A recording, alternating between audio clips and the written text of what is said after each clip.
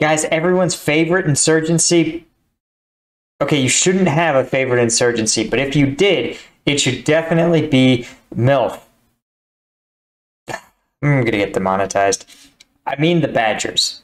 This is Sovietwomble's Random Antistasi BS Part 3. Let's get into it. Do not smoke at the petrol station, but an autocannon is A-okay. Okay, that looks like a really, really old school tank. Also, I've never heard the term autocannon used outside of the Battletech universe. I don't know if it has a real doctrinal or firearm definition, but I think of it as being contrasted with a minigun, which has rotating barrels, or a, I don't know, belt-fed machine gun. Usually they're light, medium, heavy machine guns, and then you have things like indirect fire, howitzers. Yeah, I don't know.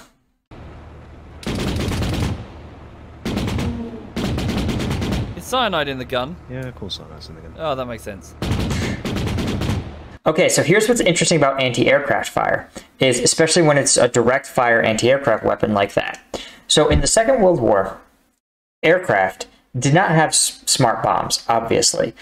So what you needed in order to release ordnance, you had to have a very specific flight pattern, right? Now, in the case of, say, what they called strategic bombers, those would be, you would have to level out, fly straight and steady directly over a target, and you would use the Nordic bomb sight, in the case of the US, to line up your target, right? The bomb sight, you would put the reticle on the thing you wanted to bomb, and then the mechanics of the box would calculate airspeed, it would factor in the arc of the bombs as they fell, and it would try to get pretty close to getting your rounds on target. The problem is obviously that the aircraft has to fly perfectly steady. Similarly, Japanese Zeros, right, or other naval torpedo boats or torpedo aircraft would have to line up, find the ship's broadside, line up with it, release a torpedo into the water, and then pull up as the torpedo went straight into the ship. So that necessitates, of course, lining up your arc, right, with the water. All of these maneuvers leave the plane very, very vulnerable. And so anti-aircraft fire could, yes, destroy the aircraft, but what was almost as important was disrupting them, preventing them from getting this very precise flight pattern in order to launch their weapons. So that is how a lot of this aircraft operates now. Even when we were in Afghanistan, just the threat of an RPG was enough to stop all helicopter flights to and from an area because it was so catastrophic to lose a helicopter. Bear in mind, we don't mean just military combat helicopters. Civilian helicopters, of which there were many contracted civilian helicopters that did things like ferrying personnel, moving non-critical supplies. There was a lot of those operations in Afghanistan. And, of course, the presence of an RPG would stop those as well, which doesn't sound like a big deal, but those flights got soldiers, for example, to and from leave. It got pallets of water or food supplies to and from bases. So it could be real. It saved the U.S. a lot of dangerous patrols, but they were not, there were by policy, neither military nor civilian aircraft wanted to mess around with anti-aircraft. So for those just joining the stream, welcome. We are playing as a resistance movement here to resist American occupation because oil has been found here on Altis. Right, so this is going to be interesting. Alright, boys, I've got my RPG ready, let's go. No, Christ. We're going home. Oh. Okay, guys, I love how it's called the collateral damage device, because that is exactly what he's going to use it as. I know the Europeans have their opinions about America, but I'm here to tell you that if you saw an RPG, someone carrying it around in the open, you would call the police. God. Morning, Si. Oh shit, hey. How you doing? You alright? Yeah, but fuck you, by the way. Okay, I want to point out, this helmet he's wearing is a Soviet-issued helmet. which I actually have, though it's all packed up along with everything else I own in preparation for my move. Yeah, so that obviously you can completely legally own. Why? What have I done? I messaged you 3 times this morning. Did you? I was requesting a rescue. It's the time of the month, dude. You're on your period? No, not my period. Oh. I went to get the groceries with Maya in the car, and on the way back... His super hot girlfriend, Maya/Gorty. Okay. Cyanide seems like such a doofus that the chances that he has a super hot girlfriend are actually tremendous, because he's sort of famous, right? And if you're like a streamer of some note, then like, I mean, I stream, right? And the numbers are not bad, especially if you're in a country with a really low cost of living, and you can make English language content. It could be like life-changing money, even if you're a small-time streamer. I always wonder, like one of my favorite Tarkov content creators, Fairtex, is Serbian. And I have some other Serbian friends actually, but his content is so good and it's actually phenomenal. And his English is perfect. But I always wonder, like, what is his life like? Like, how has his streaming success and the monies he's earned there, right, making content for a US audience, how does that impact his life in Serbia? Like, is he just like a baller? I feel like he might be. Either he's a baller, though I've heard from other people like in the know, like content, like people who do brand management for content creators, or like other places, that content creators, just like the nerd facet of who they are, the fact that like they can be perfectly happy with just a really fancy computer and like a 2-bedroom apartment, means that they just don't spend money like celebrities do, like actors and actresses, right? She looks at me and she just goes, "I'm hormonal," and I'm like, she was just looking at me and she was just asking all sorts of questions like, "Are you cheating on me?" At the end of it, I was like actually flinching every time she moved. So, yes, but... Oh God. Oh God. Listen, guys, I'm here to tell you something. I'm not here to... Everyone experiences life differently, but there's an extent where people use dumb things as excuses. And for example, the classic male version of this is, because you worked, you have a right to come home and do absolutely nothing because you worked for 8 hours. And if you're an oil rig worker or like a roofer, okay, dude, 8 hours is backbreaking. But listen, I'm an office drone. 8 hours is not killing you. You can come home and you can clean up and you can do that. That said, sometimes women just use that as an excuse to be terrible people. Like, at the end of the day, some part of her was just like insecure and jealous and was like, "Are you cheating on me?" And then wants to blame it on hormones. Like, what? Like, come on, man. That's like blaming it on being hangry. Come on. You're either a good person or you're not. Hanger or no. It's been a good morning. Oh no! Oh, ow, fuck. What? Hello. Hi, Maya. Oh no. Are you watching this? Yes! Oh, you're watching this thing. Okay. Hi, Gorty. Thank you for making me out to be a mentally unstable person. Like, I totally wasn't joking in the car at all. As if your behavior in the last few months in the chat hasn't already well established that with everybody. He called you mentally unstable. What the fuck? Why are you hitting back at me? Though, to be fair, if you're dating Cyanide, it may not be the Paragon of stability. You can see I'm really trying hard to be PC here, and I'm really failing horrifically. Like, sitting on my lab right now. Yeah. I'm kind of scared of her. Just be concerned if there's a kitchen knife missing. You a cunt. What? You a cunt. I love you.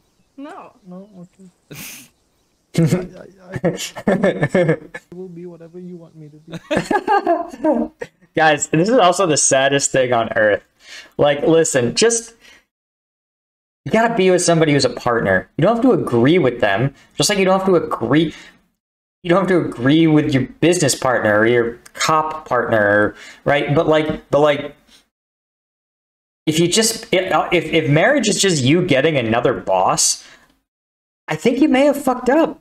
I want to be single. Wow. Holy shit, folks. You're allowed to tell all of the stories about me if you want to, but don't take them out of context, because then I'll fucking kill you. It sounds like there's enough context. Also, guys, don't threaten to kill your partner, even in jest. Right? If for no other reason than the fact that I have to watch this. I don't know if she's the kind of person that jokes about that or the kind of person that has a track record of stabbing her boyfriends. Right? This is non-gendered, by the way. If you're a dude, don't even joke about killing your wife. Okay. Okay, Cyanide's hot girlfriend has been replaced with Cyanide's psycho girlfriend, folks. That's her new title. I'm here to learn, and then that happened. Yeah. Oh, poor Cyanide. Oh, we should save him. You can't save that. Cyanide! Yeah. Don't stick your dick in crazy! But she's so hot. Don't stick your dick in crazy! She's so hot. No. But don't stick your dick in crazy! It's blood. Oh, he's... Okay, I mean, I'm just gonna move on, guys. I gotta move on. I'm so sorry. I'm not sorry. I'm just moving on. hopeless, he's lost. So, well, should we just go hit the factory or just go probe the factory? Should we take some demo charges? Yeah, I can do. I left a bunch of them here. Yeah. Oh, sweet. Spavin, you ready? Okay, give me my car. Oh, God. Oh, son, I pinched his car. I mean, you're not getting that back, dude. Where'd you go? What the fuck?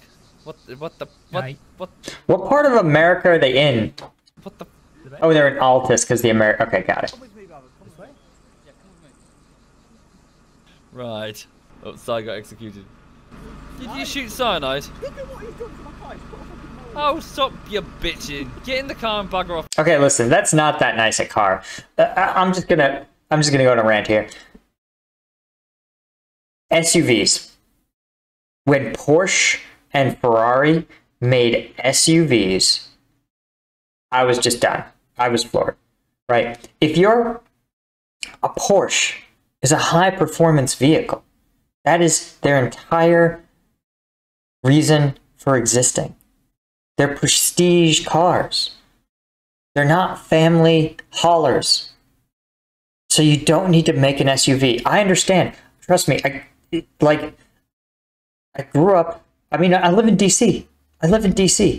I see people with more money than sense literally every single day. I can't make it to my grocery store, which of course is a Whole Foods, without seeing a bunch of rich idiots who spend their money on straight garbage. And nothing is more emblematic of that than the Porsche SUV. It's $80,000 and it does everything my Toyota does. My Toyota costs like a third of that. Same exact features. It just doesn't have the stupid branding, right? If you're gonna buy a Porsche, then have a Porsche that can do Porsche shit. Have a Porsche that can drive like a Porsche, not like a Toyota. Before he shoots you. And that's exactly what they all look like. They don't look like SUVs. They look like hatchbacks that someone's pumped too much air into. They look like garbage. Never mind, just carry on. Morphine. Oh no. Get your head down! Get your head down. Don't shoot at it. Americans. Anyway, you got your gun? No, I don't. I'm going to tell you 100% they got spotted and already is being called onto their position right away. Why? Because they're dressed like combatants. I don't have a gun. Do you want to go back and get it? I don't need a gun. Listen, what you want to do is be able to quickly conceal your weapon, say wear baggy clothes, and have a foldable stock. So you fold it, you sling it, you fold it, and you put it under your long jacket, and you hang out. Literally, you don't have to do anything. You can literally be standing there, the two of you, like this. I saw it in Afghanistan, farmers all the time, just chilling in a field, 2 a.m. And it was just like, I would be suspicious if it didn't happen everywhere, every night. Apparently what they were doing is they had these really simple irrigation systems where at midnight it would stop being your field's turn to be irrigated and it would be your neighbors. So you would both go out there and you would shovel out dirt from one like channel into another so that it blocked the channel and then went into your neighbor's field for 12 hours. And then you shifted the dirt back and it went back around. That's some low trust society shit right there. You don't need a gun? We're going to go attack something. Bavin, you with us? Yeah, man. Alright, let's start heading back up to that factory. We'll get as close as we can before we launch an attack. Where's he going? He's doing cyanide things. Si, what are you doing, man? Oh god. He's gone all the way back to the ammo thing. Huh? Oh, here he comes. Where the fuck did you go? Where the fuck did you go? Blew up Cutlass car. Really? We waited Did all you that... get a gun? Oh, Oh, you're such a knobhead. Did you get a trigger for the bomb? I no longer have a bomb because it blew up Cutlass car. Okay, so the bomb that we were supposed to bring on the operation to blow up the target, you've now spent on Catler's car. Yes, but I do have a trigger this time. For no bomb. Correct. Why am I so slow? Yeah, we wonder that as well. Nice. Yeah, okay, here's the thing. If these guys, maybe they're dressed exactly like the Altus, like, provincial security forces or something, and that's why they're not arousing tremendous suspicion. Why are you running backwards? Better for your glutes. Right. I'm tired. You're tired? I'm walking. But we're just jogging. Is your character, like, chronically overweight? Translates into the game, man. Yeah. Yeah. Just okay, man. Oh, I'm sorry. Damn. Yo, listen, Sai. If you're seriously overweight and you become a famous streamer and then a really hot girl takes interest in you, bro, I can't make it any clearer. You should run fast. Come on, it's fine. Being fat's fine, Cyanide. It means, you know, you're jolly. Santa Claus is fat and he's jolly. Fat. Oh, they put fat shaming in the game. Fat. Fat. Fat. Fat. Fat. Oh, look, Cyanide, a huge hill to climb. There's a really good reason why I'm fat. Which is? We're fighting the Americans. Sun Tzu says to defeat your enemy, you must No, become you your can't enemy. quote the article. Listen, you know, only 40% of Americans are obese. The rest of us are overweight. Even I am almost overweight, believe it or not. And you see what I look like. I blame look, I am like 3 pounds away from being overweight. Now, again, I like to believe it's because I just work out a lot, but this is unrealistic body standards by the health authorities telling me how to live my life as a free American. Art of War to explain your overindulgence in snacks. So where's the factory? Hang on. Which building? Yeah. Oh, That's, come on. 290. The Americans are sinners. no. Dude, chill. I got this. What have you got? Huh? What are you doing? No, it's like a kilometer. That Kill. didn't work. I'm out. Wait, was that your only grenade? Did he throw his only grenade? 320. Tell me your gun's got ammo. Fuck. I've told you more than 3 times that I have no ammo. You didn't bring ammo. Am I the only one with a gun? Am I the only one with an actual gun? This fucking clap. Guys, okay, I'm just gonna point this out. Usually, attacking from the top of a hillside is a good idea. It's tactically advantageous. Your enemy is low, you are high. But if you are over the crest of the hill, then what the enemy sees is exactly like the targets we practice on. It's literally a flat surface, and you can see the enemy fully exposed wherever they go. If you do not crest the hill, think the enemy's here. On this side of the hill, you peek up, you shoot down, you hide again. But when you're here, and the enemy is here, they can see you. And you have to retreat up the hill. It's really a bad place to attack from. God damn. Tell me your gun's got ammo. Fuck. I've told you. Anyone with an actual gun. This fucking clap. To play it and click my name. What the fuck is that? It's my mate Benji. Why is he your emblem in armor? His face Benji's is on the going, side of the boys. truck. That's great. You gonna go off and steal shit? Yeah. All right. You don't have fucking one. That's so weird. The flag's no longer a badger, it's a V, so Right. we're The Badgers? Right. That looks like an actual country's flag. I don't remember which one. Badgers, yeah, with the badgers. That's what we are. Should we head out on foot towards those resources then? Okay, let's go poke the Yanks. Little bird coming in. Get your head down! Started shooting at the next to me and he blew me away. Yeah, those Kiowas are brutal. Brutal. I mean, truly, like, I hope they're seeing air power is so decisive against an insurgency. You just can't mass your forces or engage for any length of time. Going back to base. I think we need to.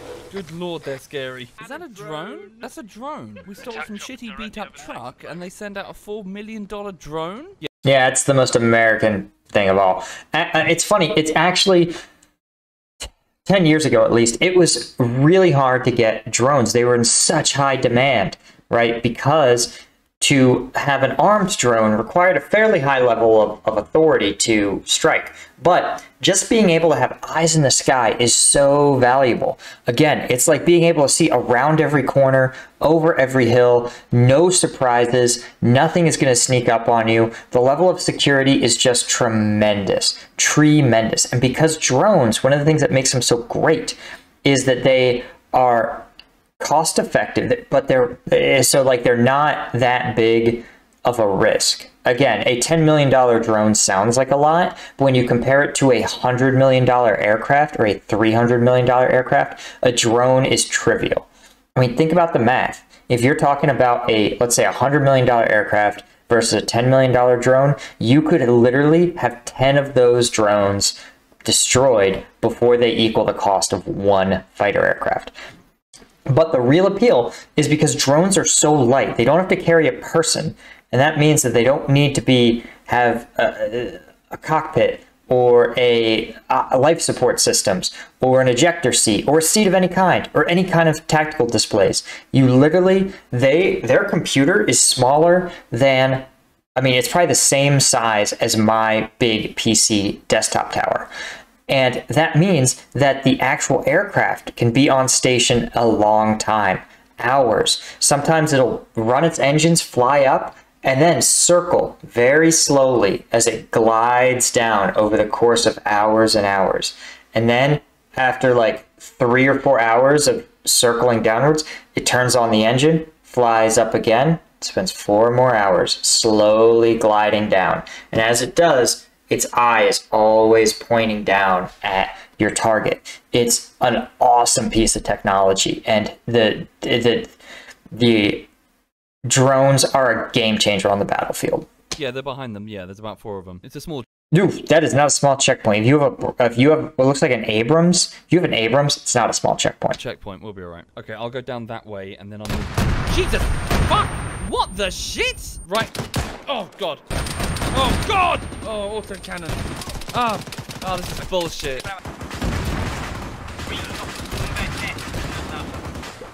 Okay, so we're learning that the Americans have absolutely no chill. Yeah, that seems about right, yeah. Good lord.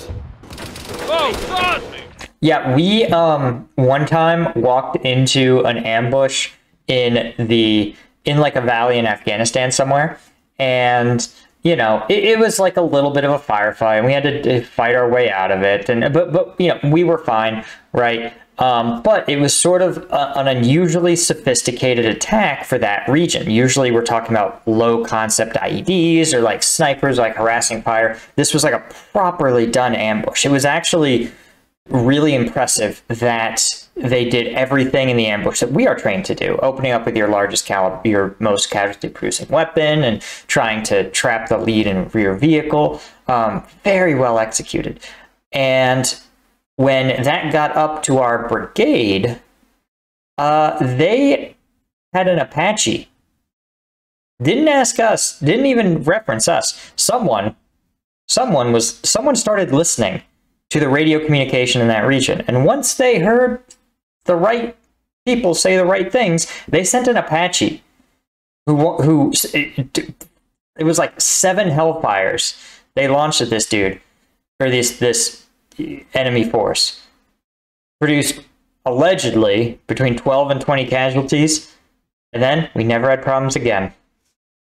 Oh Christ, the Americans are bloody terrifying. Someone in my chat asked me how it feels that we've so created an everybody go insurgency undercover? that elicits a bigger response That than might Bin work. Laden did. It's not true. As discussed, sending an Apache after one, like, pretty ineffective ambush is a standard response. Yeah, play it cool. Just... Oh, and also, we were instructed that the Apache strike would be followed by a show of force led by yours truly. And when they said you have everything you need to demonstrate your show of force, they meant it. I had a Kiowa, I had overhead drones, mortar teams, a sniper team. I had literally 200 additional people assigned to my 40-person platoon. Relax, smile. We're just a bunch of totally straight guys hanging out in a junkyard. In the middle of the night. Yeah, yeah. There's a parachute right there. There it is. Alright, let's go mug them. Let's go. Yeah, do what we can. See that member of the press? He's that member of the press that Moogle mentioned. I think he's supposed to be improving our reputation or something. I don't know. Okay. Don't harass the reporter. Stop. Truck holds. Stopping. I'm gonna check that building out. Gunfire. Moogle, you alright? I'm okay. There's a cop in there. Okay, I love how he's aiming at the sky with a Mossberg 500. Guys, a shotgun like a Mossberg has like a max effective range of like 50 meters. I murdered him. Murdered a cop. You just shoot a policeman in the face. Can't do that. That's illegal. I mean, we are an illegal insurgency. That's more illegal. Soviet. So, fun fact, guys, if you're an insurgency or a cartel or organized crime, having a cop who you have turned to your side is incredibly valuable. But you might be asking, how do we turn cops? Well, the answer is the same way you turn anybody else. Pablo Escobar figured it out. I don't know the words in Spanish, like plumba o plata, or, you know, it's lead or silver. The answer is, if you join us, you will get paid, like seriously paid. But if you don't, we're going to kill you and your family, right? And against that choice, it's pretty easy who you need to line up with. You line up with the people with the money and the willingness to use violence. So you can understand that, like, the kinder, friendly Americans would be like, we'd really appreciate it if you support the government. And they're like, wow, thanks. And the Taliban are like, beautiful kids you have there. You could send them to school. Or we could skin them alive. Who are you gonna support? You're gonna support the person who, if you don't, is gonna skin your kids alive. Oh, guys. Oh, for fuck's sake.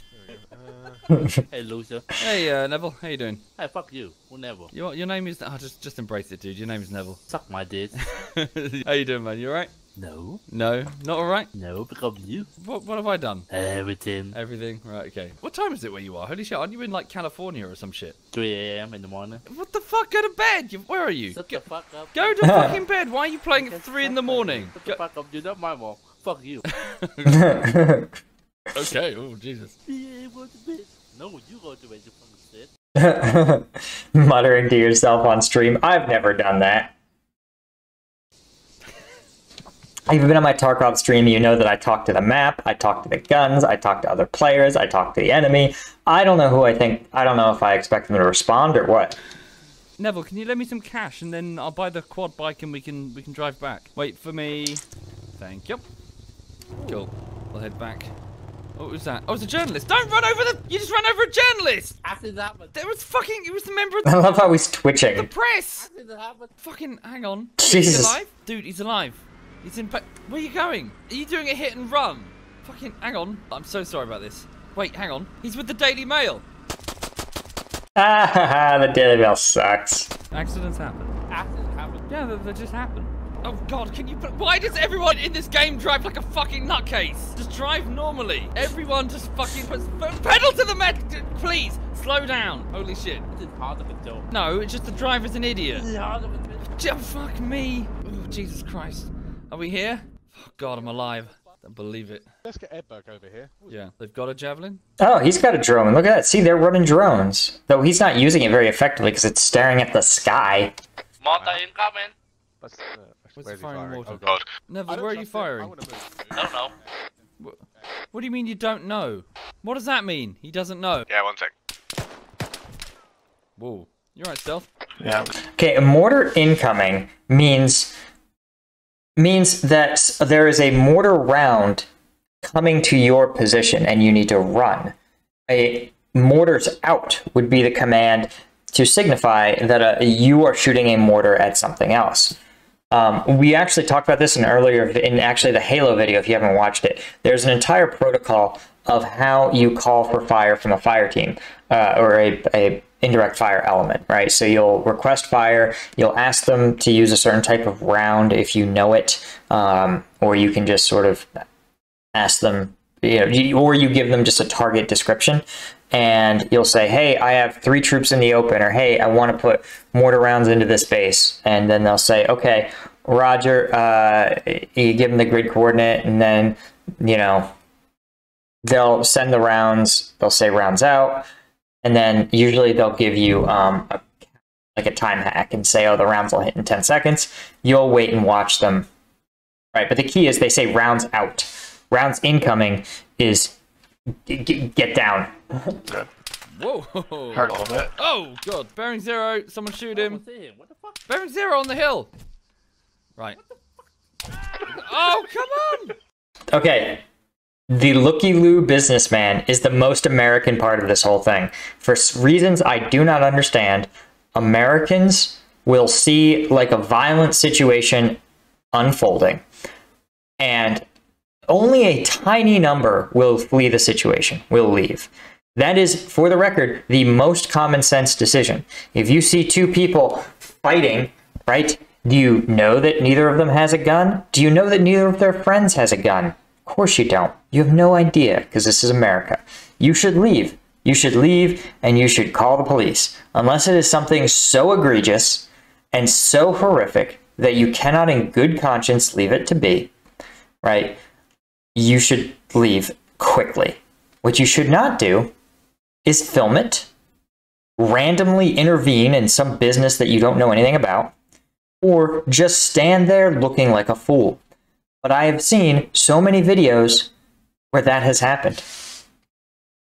Good. And more often than not, it goes badly for the bystanders. Oh, I'm dead. He's fucking killed me. Sniper Wolf over there. What's with the businessman in the other room just chilling? Oh, there's a pink guy who doesn't give a shit. Hey, Soviet, are you coming with me? Yeah.